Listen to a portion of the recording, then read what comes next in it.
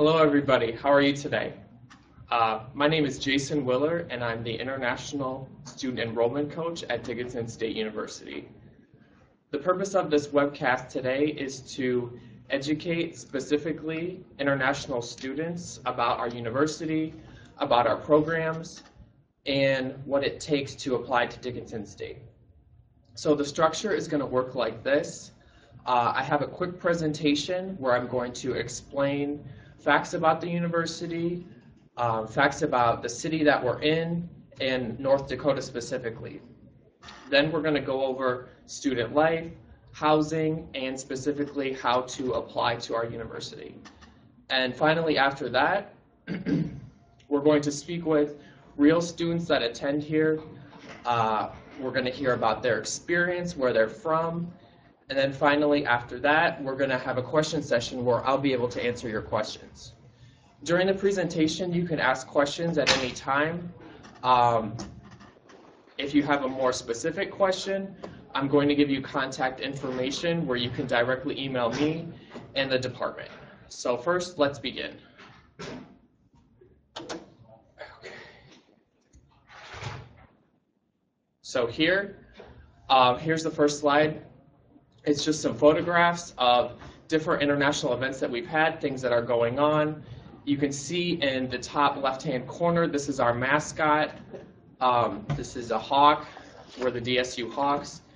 And, here we've got our flag park, which has flags from all over the world representing each of our students. Here we've got a rodeo scene because we do have a very large agricultural program at our university. So let's continue. So some of you may be asking, where is North Dakota and where is Dickinson specifically? We've got a map of the United States here, and if you see at the top there's that red kind of square rectangular state. This is North Dakota. We're on the border with Canada, and we're a very unique state in that we experience all of the seasons. And then if you look into the zoomed in part, you can see Dickinson is on the left-hand side.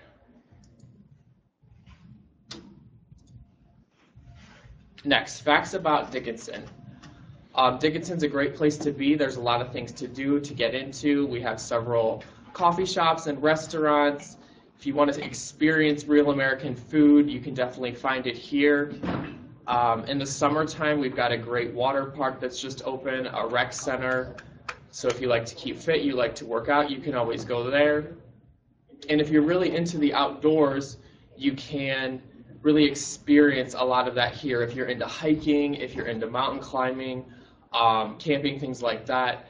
There's several national parks close to Dickinson. There's several within a couple hours drive. And that's really something a lot of our residents and students like to do, especially in the warmer months. So we have another city, which is called Bismarck. Bismarck is the capital of North Dakota, and it's a little bit larger city than Dickinson, and it's about an hour and a half away. So if you want to get out of town for a little bit, if you want to take a day trip, you can certainly go there. Again, they've got, shopping, restaurants, some malls. They've got a great zoo if you're interested in seeing that. So that's always there available for you too.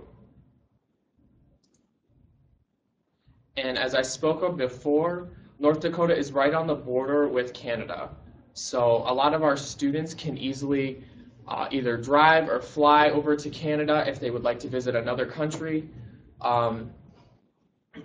A lot of our students from South Korea, they usually fly to Vancouver every year, which is a great city up in Canada. It's really enjoyable if you want to go there, catch a hockey game, and just see another country while you're here. All right, now we're going to get into some facts and figures about Dickinson State University. So the institution was actually founded as Dickinson State Normal School. It was kind of an institution founded to educate people in the area, and specifically teachers. And the institution was actually founded in 1916, which is about 100 years ago. Finally, in 1931, Dickinson State actually started to offer four-year degrees. So they started, issuing college degrees to people specifically for education. Fast forward 80 or 90 years, and in 2003, we began offering our online courses. So for people who didn't want to actually sit in a class, people who were busy, they could attend classes online. And international students also have this opportunity to attend classes online, but they can only attend about one each semester, because we would like them to really sit in each class, get to know the professors, and get to use their communication skills to the best of their ability. So Dickinson State is a four-year regional public university with a private university setting. So we are funded by the state of North Dakota. We do have a lot of research going on and a lot of benefits that come from being a public university, but it's similar to a private university in that we have a more intimate setting. Our class sizes are very small. We have about 12 students, 12 students to each professor. So you can be in a class and have maybe 12, 13 students. Your professor may know that you're there. He may know when you're not there, so you shouldn't really skip class. And some of our general education courses may have 30, 40 students, but that's really the max. And we do offer 51 degrees. They tend to be education, computer science, accounting, finance, things like that are our more popular ones for our students. But we'll get into more of that in a bit. So here in the United States, we have a very popular magazine called U.S. News and World Report. This magazine kind of goes over the best colleges and universities that are in the United States. It decides which ones are the best, which ones have the most opportunities. And I'm pleased to announce that Dickinson State University was named one of the best regional public colleges in the Midwest. So it's really an honor to be on this list, and it really gets our name out there. And yeah, we're extremely happy about it. So next we're going to go over international students at DSU. I'm going to go over how many international students we have, where they're from, and what life is like for them when they finally arrive here. So we're going to go over the stats for this semester. For fall 2014, we have a total of 84 international students from 26 countries. We have international students from each continent here, except Antarctica. We have several students that come from the Bahamas, a lot from Canada, some from Europe, Germany, France, some from Africa, from Nigeria, from Ghana, and several from China and South Korea. So the next thing I want to go over is the actual cost of attending Dickinson State University. And for some of you, this may be a very important question. How much is it going to cost me? What is it going to be like when I have to go there? I don't want to be in an enormous amount of debt. I don't want my family and friends to be in debt over this. And for one academic year at Dickinson State University, the cost of tuition and fees is going to be $8,500. Again, that's for the whole year, fall semester to spring, so August to May. The cost for room, board, food, things like that is going to be $5,800. And health insurance, which is mandatory for international students, the cost of that is going to be around $2,100. And finally, the cost of books, supplies, papers, pens, things like that is going to be about $1,000. But that's going to vary based on, the classes you might be taking and what supplies you might need. So that brings us to a grand total of $17,600 for one academic year. And some of you may be thinking that's an extreme number. I don't have that kind of money. I don't know how I'm going to pay for this. but we do offer payment plans here. You don't have to pay it all up front. You can actually come visit our business office and decide, well, I want to split it up into, a monthly payment, and you can pay it that way. So we do offer that option. So the next thing I have is a graph here, and it really shows how much tuition is going to cost at Dickinson State. It's going to show how much it costs at another public university here in North Dakota, and then it shows how much tuition and fees and everything is at Washington State University, which is a large state school in the state of Washington. So if you look at health insurance, books and supplies, room and board, things like that, you'll find that the costs are about the same at each one. The clear difference is the price of tuition. So at Dickinson State, you can see it is about the lowest, and then it creeps up at the University of North Dakota, and finally it's almost doubled at Washington State University. So I'm going to let this speak for itself. If you're really concerned about the cost of your education, this is definitely something to keep in mind. Next thing I want to go over is working while at Dickinson State. So as an international student, you have the opportunity to work in your first year. We do require that you work on the university, but it's really easy to find a job. If you're set on working, I know that every international student here who wants a job has a job. So it's not like it's incredibly difficult to do. And you're able to work up to 20 hours a week, and the jobs pay from anywhere from $11 to $15 an hour, which you'll also find is a pretty significant number. If you attend school in another state, you might find that you're working, at McDonald's or something, and you're making $7.50 an hour. So you're able to kind of make a little bit more money and really help pay for that cost if you would like.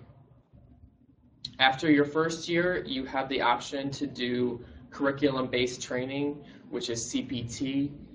This is earning college credit while you're working. It's kind of like an internship. This is when international students have the opportunity to get a job off of campus that is related to their major. So if you're a business administration major and you want to work and get college credit, you can find a job at a local business in our community and continue working there. Again, we ask that you work 20 hours a week or less during the school year, but students have stayed over in the summertime.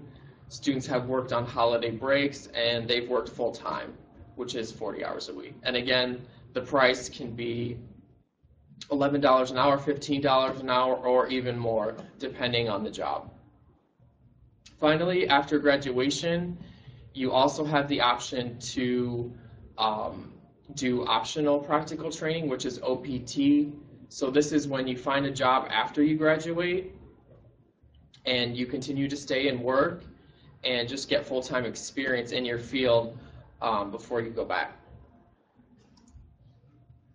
Next thing I want to go over is the housing and food in Dickinson State. So all of our dormitories are between 1 and 2 bedrooms, so you're not going to be crammed into a dorm with 4 or 5 people.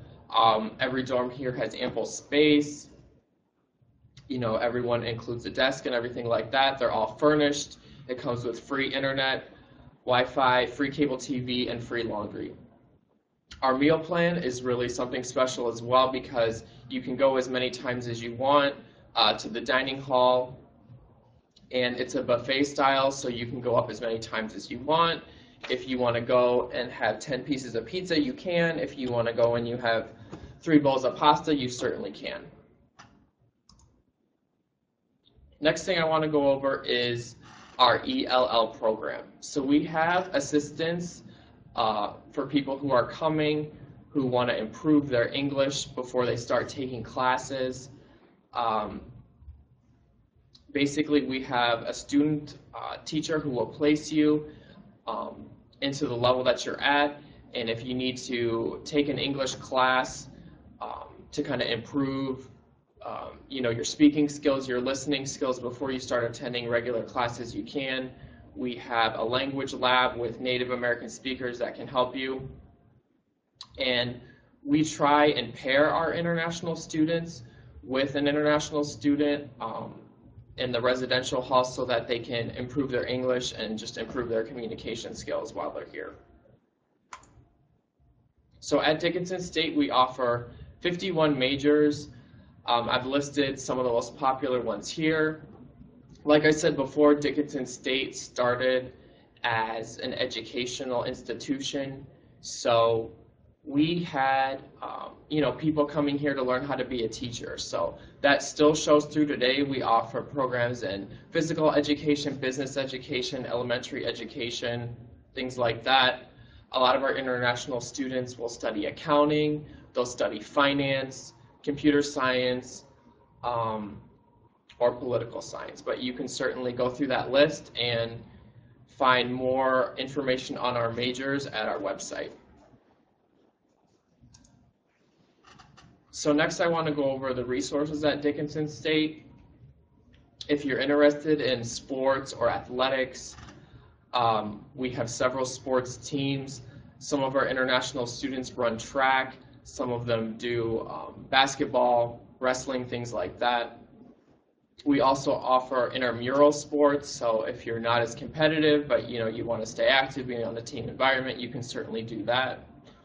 Or if you're not into sports at all, you're just into watching, we do have very popular sporting events, football games, basketball games, things like that in the warmer months and in the wintertime as well. We do have an international club for our students where we have events where we travel, we go on field trips, we have several food events every year and things along those lines. We do have a global table club where students will come and present information about their respective country, about culture there, life there, and it's really kind of a good environment because people come from the community, students come just to hear that information. And then if you look at those squares there, there's different types of clubs that we have. We have academic clubs, religious clubs, and cultural organizations. Again, if you would like to learn more, you can certainly get this information on our website. So here we've got some photos from our last trip to Mount Rushmore. Mount Rushmore is located in South Dakota, which is about 3-4 hours away, so it's a nice day trip if you want to go. It's one of the most beautiful places in the country and a real historic landmark, so we go at least once a year, if not more. These are some photos from our International Food Fair where students prepared a dish from their country, and people from the community, people from the school were able to come and sample them. We had about 8 or 9 different meat dishes, some of them spicy, some of them savory, but everything was delicious. Here are some photos from our last homecoming parade, where each kind of club or organization in our university will kind of create a float and have a parade through the community. So you can see several flags here from South Korea, from Vietnam, from Germany, from Jamaica, and students are able to represent where they're from in an event. Next thing I want to go over is the specifics of applying to Dickinson State University. So you may be wondering, what kind of things do I have to do? How much time do I have? Do I have to take an English test? Things like that. And I'm going to tell you exactly what you need to do kind of for a smooth application process. So first, we've got our deadlines here. Next semester that we're really getting into is fall 2015. So you can start applying on January 15th through our website. And we ask that you apply as soon as possible, if you're interested, and it's best not to wait till the last minute because you may need to look up some documents, you may need to get some things done, and the more time you have is certainly the better. And if you're not interested in coming in fall, you can certainly also come in spring semester, and applications begin for that date on August 1st. So here are the kind of core requirements for all of our international students. We require English language competency. We want to make sure that your English level is high enough so when you come to classes, you can understand what's going on, be able to complete your homework and assignments without any problem. If it's a little lower, we do provide assistance for that as well. We need you to provide transcript evaluation for people who have attended secondary school outside of the United States. So if you have a certificate from your school in France, if you've got transcripts in French, we just need you to get those checked. We require some immunizations, proof of financial ability. We want to make sure that you're going to be able to pay for your college, and just a copy of the passport from your country, and pay the application fee, and just fill out an application online. So for English language competency, we recommend you take either the TOEFL or the IELTS test. If you take the TOEFL, we ask that you get a score of 71 or above. If you take the IELTS, we ask that you get a score of 6. If you're from a certain country where English is widely spoken, if you were born speaking English, we do waive that. So if you're from certain Caribbean countries, obviously Australia, United Kingdom, if you're from Ghana, if you're from Nigeria, we do not require that you take this English test. So high school or secondary school transcripts or certificates, we ask that you provide these. We ask that you send in copies of these to 2 different agencies. One is called ACRO, one is called WES, and these companies kind of review your grades, your marks, your classes, and they translate them, they go through them and kind of figure out the American equivalent. So if I took history in France and I received a score of 79, what does that mean in English? They just kind of provide the equivalent, and then we're able to judge, do you meet these requirements to attend? If you're from Nigeria or if you're from Ghana, all of those students, most of them take the WIAC or the NICO exam. We ask that you provide those scores, provide the scratch cards so we can look up them online.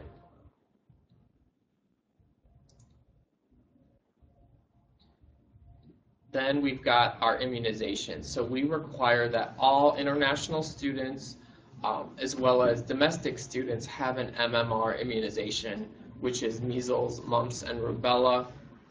We ask that you have 2 shots, more than 30 days apart. Maybe you had this done when you were a child, and you just need to find that document. We do ask that you provide that. Next, we've got our application and our application fee. If you visit www.dickinsonstate.edu, if you go to prospective students, international students, then you can find our application. The fee is going to cost $35, and you can pay that online or with a wire transfer. So again, my name is Jason Willer. I work in the International Programs Department. If you want to email me with questions, you can go to dsu.internationalprograms@dickinsonstate.edu.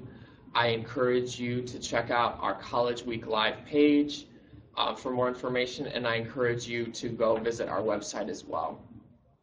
We're going to move into the next phase of our interview, where we're going to speak with some students we have here, hear about their experiences, and if you would like to ask them questions, you certainly can as well. All right, let's go. So, next.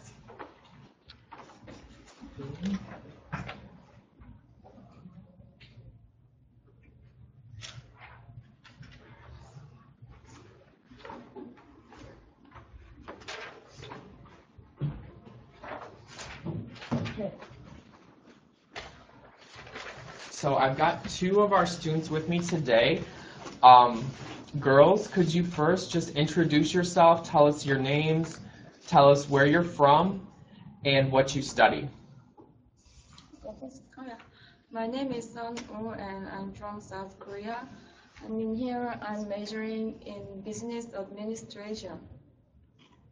My name is Mary Apparently. I'm from Nigeria, West Africa, and I'm a senior in Dickinson State University. My major is business and human resources management. Great. Mary, I have a question for you. When did you start coming to Dickinson State? Well, I got into Dickinson State University at the year 2011, January. That's for the spring 2011. Yeah, that was when I came in here. Okay. I have a question. Do you go home every summer or do you work here? Well, I would love to go home every summer, but I prefer to stay and just complete my school and just work here. So I do work here every summer. Every summer I work. So sometimes I go on vacation and I come back and still get my job and continue working. Okay. Was it easy to get a job here? I'll tell you, it's pretty much easy to get a job in Dickinson, North Dakota. I think we're just very favored to be here and have the opportunity to be able to work and go to school and still make time to go out and all that. So it's pretty easy to get a job here. Very easy to get a job. Yeah. Thank you. You're welcome. Sun Woo, I have a question for you. What are your classes like? How many people are in them usually? There are not many students. The average is like 10, or if there's a lot of students, then it'll be 12 to 15. And the class atmosphere is really freedom. And I can communicate with my students and professor a lot, and it's really interesting because in Korea, the relationship between professor and students is really strict, and the classroom atmosphere is really quiet. But in here, I can say what I want to say, so you can communicate each other really easily, and I really like it. Perfect. Thank you. What is your favorite class or favorite professor? My favorite professor in here was Rolf, and it was business administration, and he was really interested in international students, and I worked for him for this semester, and he was really nice and funny, and he cared me a lot, so I really liked him. Great, thank you. Mary, I have a question for you. What resources or what do you do to connect to American students here? Well, it's not hard. It's just, people here are very friendly and like very welcoming. Because I can remember the first day I stepped into the airport, and it was different experience back on where I came from. I came from one of the largest city in Nigeria, which is Lagos, and everybody just mind their business. Nobody look at you, nobody smile at you. But when I came here, I was very welcomed, and people just look at you and they smile at you. And when they see you standing, they ask you if you need help with anything and all that. It's very easy to communicate with people, even no matter how shy you are. People will approach you and say hi to you. You'll be forced to get involved and communicate with people. I really like that about Dickinson, North Dakota. That's good. Okay, thank you. You're welcome. Sun Woo, do you live in a residential hall? Oh yeah. Okay, could you tell us about life and experience there? Okay. Last semester I lived in Rose, and this semester I live in DeLong. And I think each dorms has their own advantage. At first, Rose is only for women's dorm, and the facilities in there more better than DeLong. Like, it has a sink in the room, and then the kitchen is more wider, and it's only girls, so it's really comfortable to girls. But in DeLong, I think it is mixed, so we can hang out a lot. And whenever I just sat down in the lounge, I met a lot of students, and we hang out a lot, and we make a lot of memories, share our cultures or friends. Then I think DeLong is has more freedom than was, like turning on the music more louder, and yeah, and the two dorms are really good. Okay, you mentioned there's a kitchen in your dorm. Do you cook a lot? I mean, oh yeah, and then whenever I cook some Korean foods, I invited other students and then we eat together. Thank you. Mary, I have a question. What advice for new international students do you have? Well, my advice for people out there, wherever country you are, is just that make your research very well. And if you want to know more about Dickinson State University, you say the first time when I came here, I was like, oh, the weather. People tell me about the weather, how cold it is, and how that. I'm still here for 4 years. I mean, it's getting better. We have a lot of people coming in from bigger city right now because of the job opportunity and all that. People are coming in, so we have more diversified people coming in, and which make it more interesting. So my advice for people out there is that Dickinson State University, it's good. It's one of the best school. We are still here. I'm getting my degree this December, and I'm so excited. And we have other people here that can testify to that. So go into the website and read more about it. If you want more information, then you'll see what we're talking about. Thank you very much, Mary. Thank you. All right, my last question is for Sun Woo. It's the same question. What advice do you have for international students or for students who are coming from Korea? I think at first year is really cold, so bring a lot of warm jackets or clothes. And I want to advise this, as you can experience a lot of things like traveling or hang out with friends or cooking and sharing our cultures and introduce them to other students. And for me, I traveled a lot and it is really good memories, and I hang out a lot in dorm with other friends. And if I go back to Korea, I really miss them. So I think, yeah, that is what I want to talk to other students. Great insight. All right, girls, thank you so much. Thank you, Thank you. Jason. And have a good day. You too. Thank you.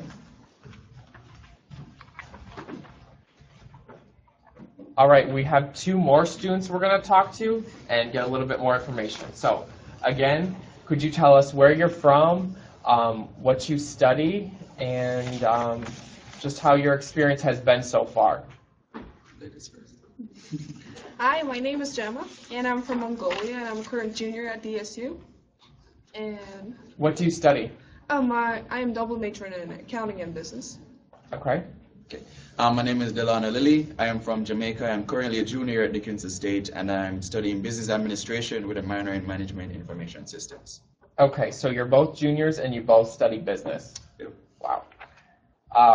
Can you tell us what makes Dickinson State unique, Gemma? Dickinson State classes are small, which gives us, as Sonu said before, gives us opportunity to talk with the professors more. And our professors have open door policy, so we can come in and ask any questions we have if we have questions. And they're more friendlier than bigger universities, and the community is a little bit smaller, so you can make friends really easily. And people here are so friendly, so I think that's one of the biggest advantages of our university. Thank you. Delana, what do you do to connect to American students here at the university, and is it difficult? Not difficult at all. Especially for me being an athlete here, naturally I get to communicate and interact with all my teammates. There are a lot of things here to get involved in. For me, it's just simply a matter of like just going out there and meeting people each and every day. I have a job here in campus which enables me to interact with a whole lot of people, being a peer mentor and a tutor here on campus, so I get to interact and reach out to a lot of people here on campus. Cool. So you play sports. What sport do you play, and was it easy to get into this program? Yes, it was. Actually, they seeked me out, which was really amazing. I'm still quite impressed about it. Being from Jamaica, like getting a call one day, hey, Dickinson State University, we've been keeping track of your progress. How would you like to come here for school? So that is basically how it happened. Oh, and I'm a member of the track and field team here. Great. Thank you. Gemma, I want to ask, do you work at the university, and tell us about your job? Oh, I do work at university. I work at enrollment service, So I basically help to enrollment coaches to recruit students and make some documents with the office job. So it helps me a lot to improve my English, actually. I do write emails daily, and I do arrange stuff, so it helps me a lot to get a work experience. Was it easy for you to get a job, and what is the pay like? It was pretty easy for me to get a job, and my pay is pretty high compared to other on-campus jobs from different universities. Great. Delano, do you live in a residential hall, or have you? And tell us about your experience there. Yeah, I no longer live in a residential hall. I live actually in the apartments that are run by the Alumni Association. I did used to live in a resident hall, and I liked it personally, but it's just that I found something that was somewhat better. Not saying that the residentials aren't great.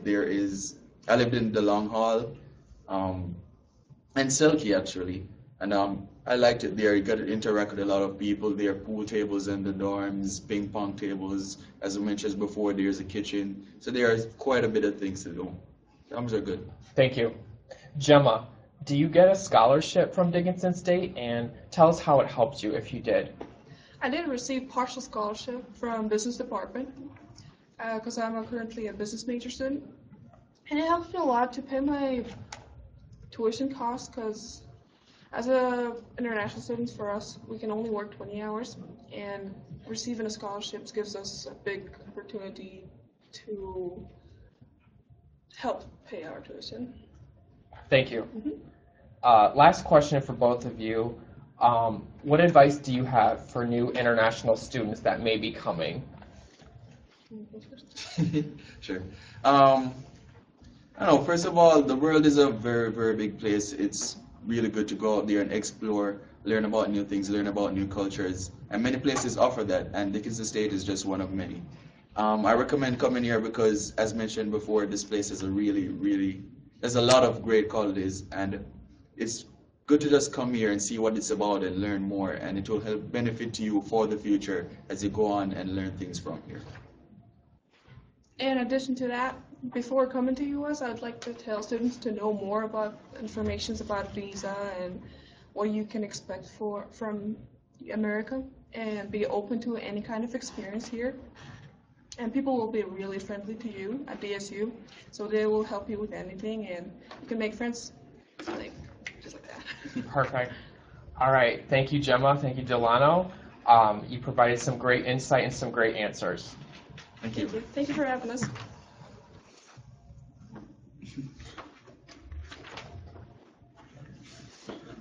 All right, so I'm going to conclude our webcast today.